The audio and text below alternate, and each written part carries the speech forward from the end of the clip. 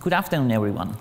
If you search for the word straw bale in Google, you would most probably end up finding a picture pretty similar to the one on top left of the slide, as if the bales are wrapped only for posing and taking the pictures. But can you imagine what sorts of problems you would be encountering if you want to take these bales off the farm to produce some added value products such as bioethanol or bio-oil? This presentation discusses the logistics of transporting biomass feedstock to biorefineries, how it's been done for decades, and how we have revolutionized it within past 6 years. Biomass feedstock, whether agriculture-based or forest-based, are conventionally transported by trucks. This mode of delivery does not accept economy of scale. Therefore, the more the number of trucks, the more the cost of delivery. Moreover, in higher capacities, you would require higher frequency of truck delivery, which would accordingly increase the traffic congestion, the air pollution, and probability of road accidents. And here is the interesting fact about it.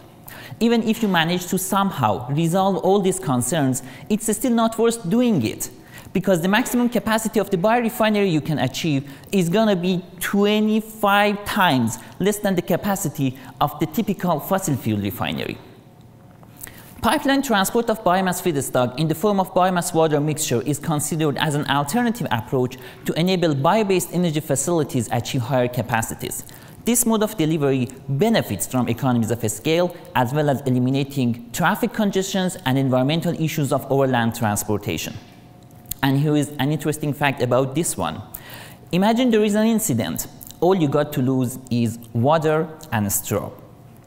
In large-scale fluids lab at U of A, a 25-meter-long closed-circuit pipeline facility has been fabricated to experimentally investigate pipeline hydrotransport of knife-milled and pre-classified wheat straw and corn store agricultural residue.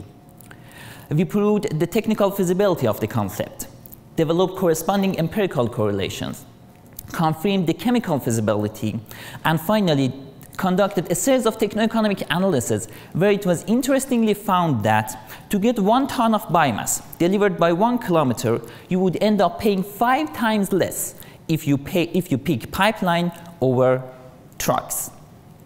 In conclusion, since published, this research has received renewed interest from government and private sectors, because there has been finally, eventually, a practical approach proposed which can make biorefineries quite competitive with fossil fuel-based plants. And who knows, maybe using these techniques, in a few years from now, you would be able to fuel your car by bioethanol instead of gas. Thank you.